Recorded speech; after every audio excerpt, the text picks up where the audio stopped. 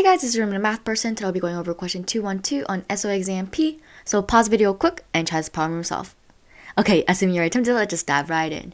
So basically you're saying that employee is sick each month with a Poisson distribution with mean 1. So 1 month, the mean is equal to 1. Maybe I'll use a semicolon here. And the number of sick days between different months are mutually independent. So basically we can say that if we're looking for 3-month period, we can just say the mean is just 3 times 1 month, which is just 3. So now we're just looking for the probability that x is more than 2, right? So that means if this is 2, more than 2 means 2 and on. So we can find 2, 3, 4, 5, 6, 7, 8, or we can always do the complement. 1 minus the probability that it is 0 minus 1. And because it's not including 2, it's more than 2, we have to take away 2.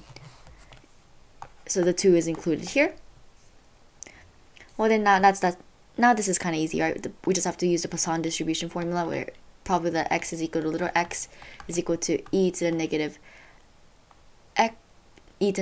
lambda to the x over x factorial.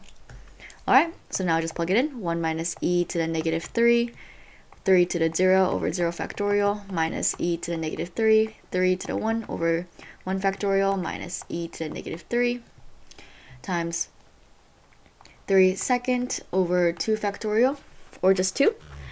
If I was doing this on the exam, I would just factor out the e to the negative 3 here and just do 1 plus 3 plus 9 over 2, because on the exam you want to spend as less time typing into the calculator as possible, because you're going to notice it's a time crunch test. 1 plus 3 plus 9 over 2. So then I got 0.5768, which is approximately equal to 0.577, which is your answer D.